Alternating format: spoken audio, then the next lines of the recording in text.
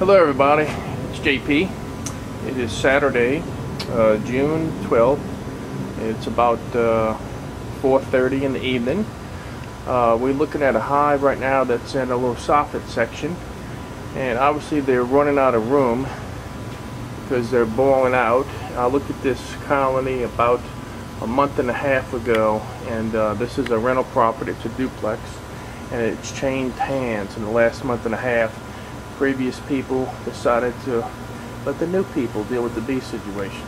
So let's call it back in, and you can see this thing is really growing as they're just busting out at the seams.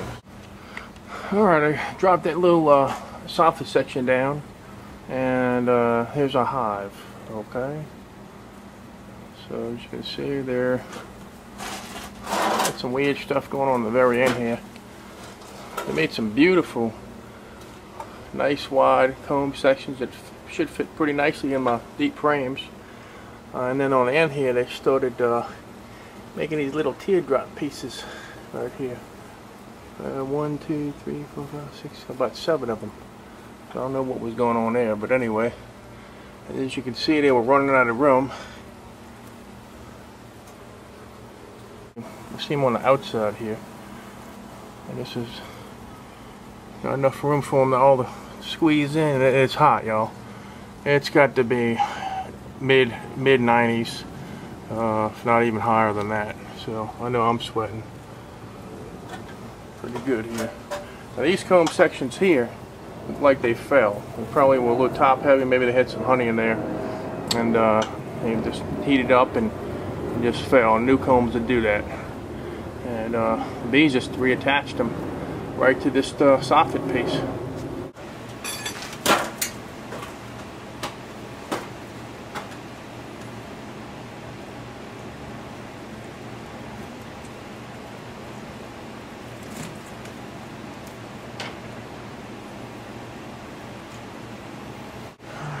I think we're going to get the bee vac and get some of the bees out of the way. There's just too many dang bees. We'll go ahead and do that now. Just talking to the next door neighbor, and he said yesterday in this bush right here there was a big clump of bees. And look what we're looking at here, folks. I'm going to show you. We got an open queen cell here.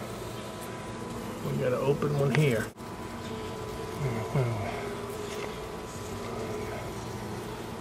Alright. Zoom in on that.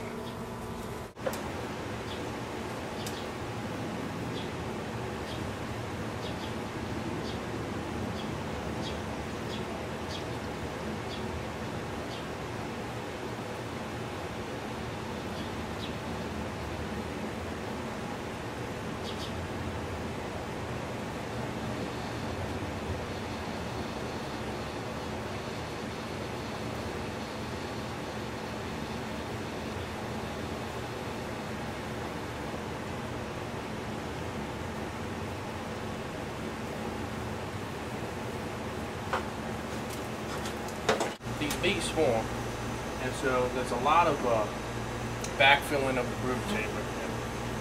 Classic case of a hive that was honey bound, folks. So I see some cat brood, but looks like at this point most of the cells around any cat brood are filled with honey. So we may find a virgin queen here, hoping we get a queen. If not, maybe we'll get another queen cell. Maybe that's this cap has a viable queen in it. But I'm going to try to remove this next piece. That last one kind of fell apart on me a little bit. You couldn't see it on camera, but you know, this colony hadn't been here but maybe a couple of months, and so we have new comb. It's hot as heck out here, and they're heavy with honey. So I may want to be able to cut these in half, pull them out. So inevitably, I may have to treat them like a swamp, because these combs might just be unworkable. It's I don't know, probably about 7:30 now, and I'm on the same removal. Bees in the soffit. This is not a textbook removal by any means. There are a couple of issues going on with this colony. They swarmed more likely yesterday, Evidenced by the neighbor telling me he saw a big cluster in one bush.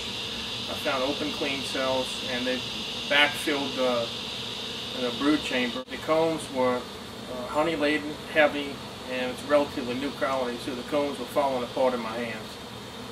Kind of messy, so I was able to transfer some comb. What I'm going to do is leave these bees, clean up any honey that was spilled, and they're a little bit sticky right now. Let them regroup, and I'll come back when they've had a chance to ingest some of that honey, clean themselves up, and basically I'll come in here and I'll hopefully get a queen, and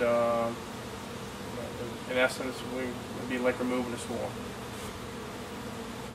Alright folks, it's the next evening, about the same time that I started this job yesterday evening. So it's around 4:30 on a Sunday evening, and as you can see, we have a good bit of bees in the hive setup that I left behind, and not a whole bunch in the void space, although we do have a little cluster over here. I'm noticing a little cluster of bees right there. There could be a queen in there, or there could be one in the box. So I'm going to go ahead and take this box down and go ahead and give it a check to see if we can find a queen in there. That'd be nice. Alright, so we've sprayed the void space where the bees were with some beakwick. Okay, still had some stragglers, decent bit actually, maybe I don't know, 400 bees or so, maybe even a little more than that. I did have brood comb that we went ahead and transferred yesterday, and I did our vacuum some bees yesterday and we shook them from the inner box, and those were all still in the box covering brood. And as you can see now, these bees are really oriented to the box. We do have some queen cells in there that are capped.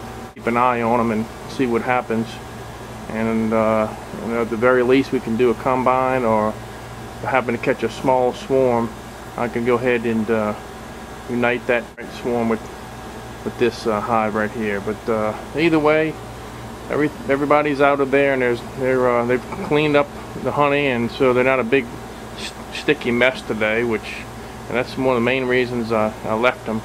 I could have vacuumed some of those stragglers yesterday evening, but chances of those regurgitating honey that were cleaned up were high, and they probably fared well in the inner box. So anyway, this is what we got right now, and I'll be back again tonight to go ahead and seal them up. Another video brought to you by JP the Bee Man. Y'all have a good day.